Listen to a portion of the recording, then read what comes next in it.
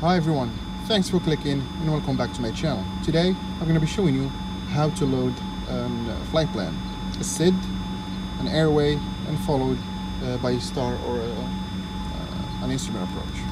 So as you can see in front of us is the G1000, Garmin G1000, the beautiful one, and we have here the MFD.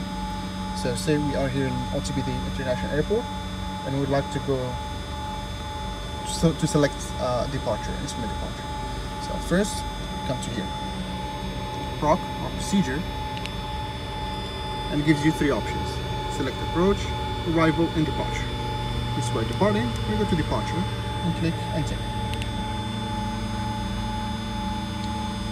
We check the correct airport, and here are all the published departure. With the big knob, we switch. We keep scrolling down to the departure we are interested in. For example, 1115 is associated with the pattern 1 Sierra, so I'm just gonna go ahead and choose. For you can choose any departure that is appropriate for you. Pattern 1 Sierra, I go enter and load. It is always important to cross-check the waypoints on the G1000 with the appropriate chart you have. So just go with your copy or your Jeppesen and cross-check that your G1000 has loaded all the waypoints in the SID, star, or the approach, or sorry, the instrument approach. Okay. So in this case, for tutorial purposes, I'll just go ahead and assume everything else. Great. Now, next, the last point on the SID is pattern. Now we have the en route. Okay, now with the inner knob, small one, to the right, and now if you look at here, it says load airway. So the pattern is the last waypoint of the SID or the standard instrument departure, and also the first waypoint to join the airway. So we go load airway. And here are all the airways that start or finish from pattern 1 November. Oh, sorry, from pattern. So for example, I'm just gonna go ahead and choose the first one, Bravo 457, and click enter. Now the exit, the entry is pattern, the airway Bravo 457. We would like to exit this airway via which point? Let's say Denver.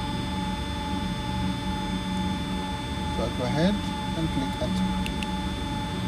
And another enter. Now you see pattern, it gives me this airway to Denver. Now I'm going to go to destination. This is going to be a short flight to Bahrain only. So destination. I'm going to go ahead, select approach, enter. Switch until I get our destination airport, OBBI, Bahrain International. Okay, then enter. Select ILS. It's a ILS 30 right, for example. Enter. Vectors or the initial approach fix of Bravo India Romeo depends on whatever type of instrument approach you're shooting. So let's say radar vectors. And here you select minimums, say 230, just for the sake of this video, okay? And then load. Now let's see what we have here. We have instrument departure, or SID, followed all the way to Denver, and then we have the vectors for runway 30 right. Or perhaps we can choose an arrival. Let's say how we can do that. From Denver, we go select arrival, enter Denver 1, because the last waypoint at which we'll exit the airway West Denver. So let's choose Denver 1 arrival, enter, runway 30 right, and load. Let's see what our flight plan looks like now.